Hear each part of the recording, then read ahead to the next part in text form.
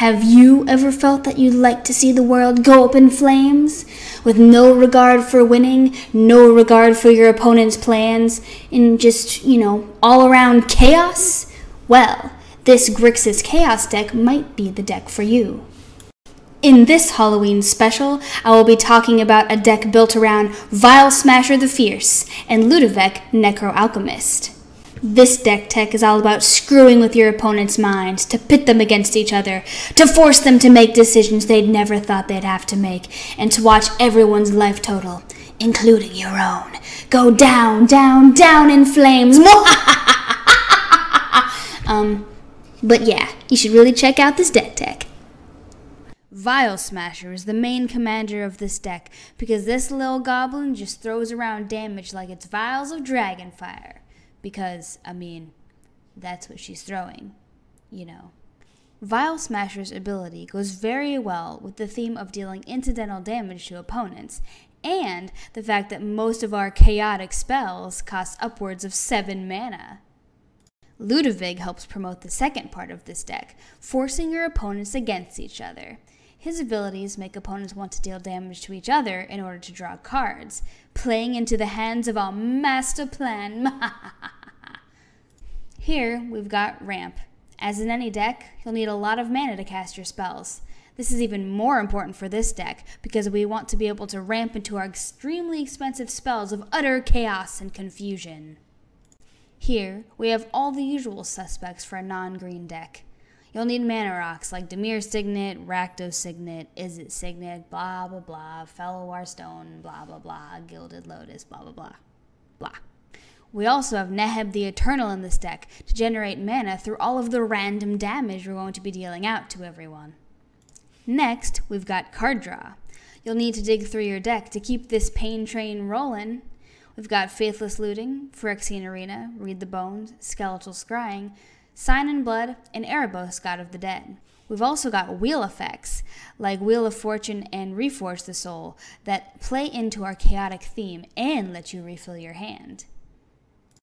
Don't mean to bore you with the same old removal section, but spot removal is needed in just about any deck. Terminate and Dreadbore are great options in black and red. Slaughter Pact and Pact of Negation will do just fine as other forms of removal, but they have a much greater purpose in this deck. And sometimes, when targeted removal is a little bit too predictable, we have randomized removal. First, we have Fleshbag Marauder and Merciless Executioner that cause your opponents to sacrifice a creature. Next, we have Archfiend of Depravity, which forces your opponent to choose only 2 of their favorite creatures and sacrifice the rest. Malfegor makes your opponents have to rebuild and brings you into the wonderful land of top-decking uncertainty. Is it a land on top, or is it a spell? It's probably a land, but that's all the fun in chaos. Stark of Wraith goes around pledging his loyalty to different players, all Game of Thrones style, killing artifacts and creatures alike, only exacerbating the blood feuds between your opponents. Sometimes, your opponents will see that you're playing absurdly annoying spells and try to take advantage of you by attacking you with their creatures and playing cards to gain value. Blasphemy! We shall make them extinct with these board wipes. We've got Star of Extinction, Blasphemous Act, and Cyclonic Rift. Now, we've come to our first plan. Make everyone take bunches of random damage. This makes our Vial Smasher's Vial Smashing of Vials much more potent. Rampaging Ferocidon will make opposing token decks furious Odons. Karavek the Merciless is like a Vial Smasher for your opponent's spells. In a Whirlwind of Terror, Sulfuric Vortex makes everyone take damage every turn. Harsh Mentor taxes opponents for activating abilities, and Painful Quandary becomes a real dilemma when opponents' life totals are frighteningly low. Pandemonium makes all hell break loose. Opponents will be able to throw damage back and forth, murdering each other's creatures and life totals, and causing the blood feuds to run even deeper. Next, we have spells that casually remove fractions of your opponent's life total. This is the section where we will heartlessly ravage your opponent's life totals with no regard for your own.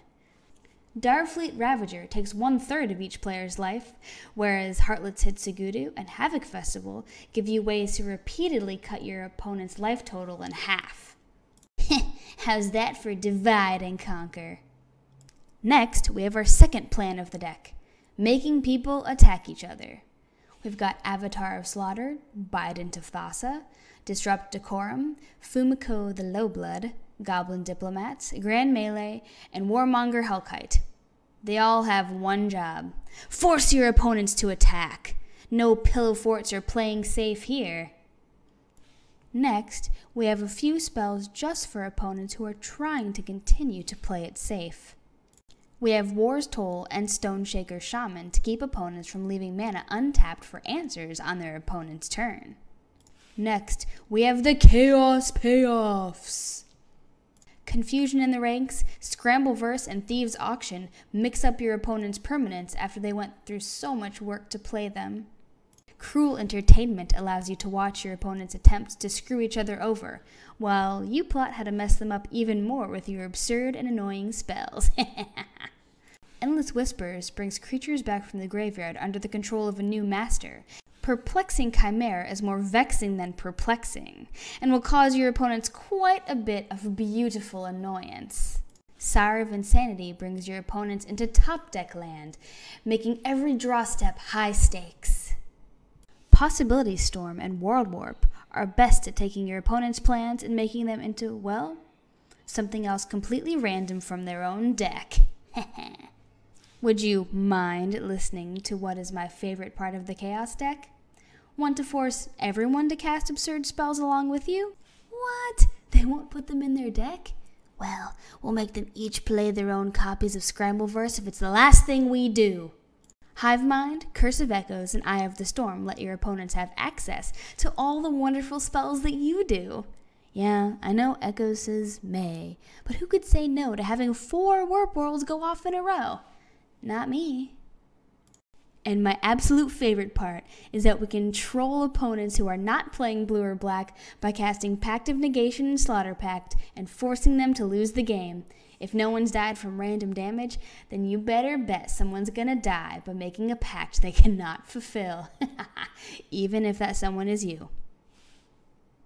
Thank you so much for watching this spooky Halloween special deck tech. Please remember to like, subscribe, and share this video if you enjoyed it. Remember, you can follow me on Twitch and Twitter at MTG_LISSIE. Thanks for watching, and I hope to see you again soon. But really, I appreciate it, guys. Thanks for watching.